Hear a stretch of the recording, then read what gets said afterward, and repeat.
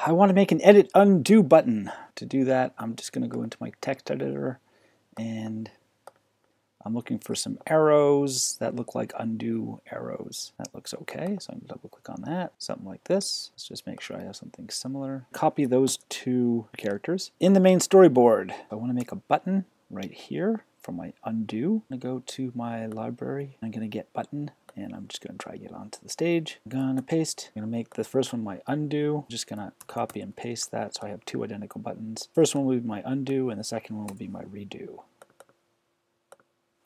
Like that. Let's drag them down here. My undo and my redo button. If you're looking at a clock, it's like you're turning back the clock. So you're going counterclockwise and clockwise. You can think of it that way. I want to connect these into my paint view controller. My paint view back to the main storyboard. On the main storyboard, in our assistant editor, if I go to here to automatic, we can see the view controller. We should be able to get view controller and the paint view. I'm going to go to manual then. I'm going to go to our paint view. That ought to do it. In the paint view, I'm just going to control drag from my undo button into here. I'm going to call it my undo and connect. For the other one, control drag. This will be my redo and connect. In the paint view, I'm going to build something. It's going to be an array of UI images. A variable, I'm going to call it image array, square brackets, UI image. So I can just copy UI image from here. It's an array of UI images. It's equal to an empty array. Anytime we get a new image, we're just going to add this image to our array of images. Down here in touches ended, once we end our touch and we've made our drawing image, we're going to save that drawing image to our image array. And an image array, think of it as like a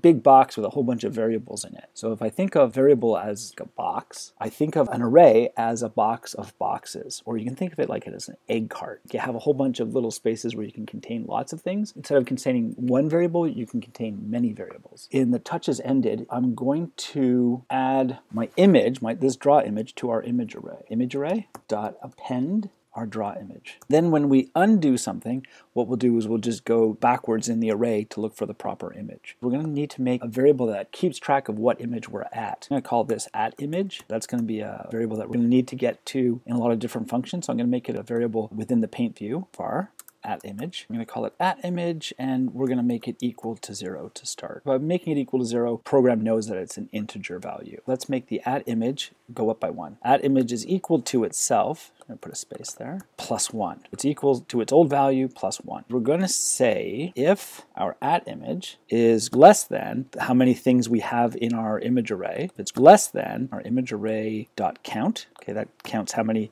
elements or how many images are held in our image array. If it's less than dot count minus 1. If you have an image array, let's say it can hold 4 items. It can hold item 0, 1, 2, 3. Our @image has got to be at its highest value is 3. But the image array count, because it can hold 4 items, it would be 4. To get it down to 3, we're going to subtract 1. If our @image is greater than our image count, we are going to remove everything in our @image. What happens if you let your drawing the number 1, 2, 3, and then you undo down to 1? You draw 1, and then you draw 2, then you draw 3, and then you undo, and it's just showing you the 1. At that point, you need to get rid of the 2 and 3. Once you start to write something else, you should be writing it over the old 2 and 3. That's what this is going to take care of. If our @image is less than the length of our array, remove everything in the array from @image on. To do that, I'm going to use image array dot remove subrange.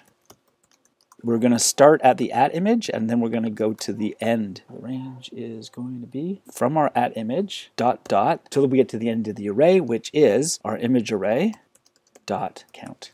We make our @image go up by 1 because we've just finished drawing something and we've added it to our array. Now let's go and look at the undo and the redo. What we need to do is when we undo something, we need to go back in our array. All we're doing is we're taking our @image and we're going back 1. @image is equal to @image minus 1. We're going to say that our drawing image is going to be equal to our image array at our @image. The only thing we need to do at this point is just make sure that we haven't gone too far back. The lowest value your @image can be is 0. If we're at 0 and we undo again, we're we're going to tell it to go to @image -1, which is impossible and will crash the program. We're going to put a little if here. If our @image is less than 0, which we can't have, let's make our @image equal to 0. So it can't get less than 0. @image is equal to 0, like that. Then we need to tell the program to redraw itself. To do that, we're going to use the setNeedsDisplay. And then we're going to do something very similar for redo. We're just going to move the @image to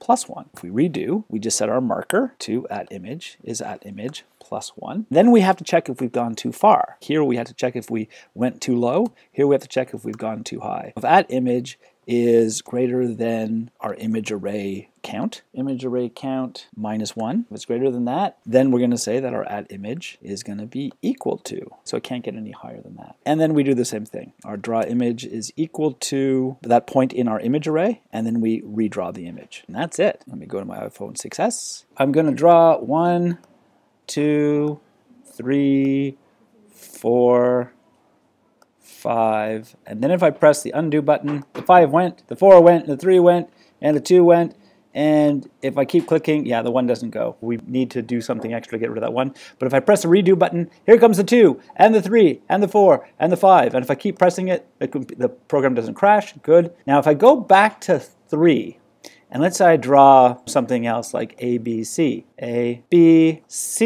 and I press undo, okay, so it undoes the C, the B, the A, and then the 3, and then the 2, and the 1. So it totally works. And that is it for the drawing program. Have a good day.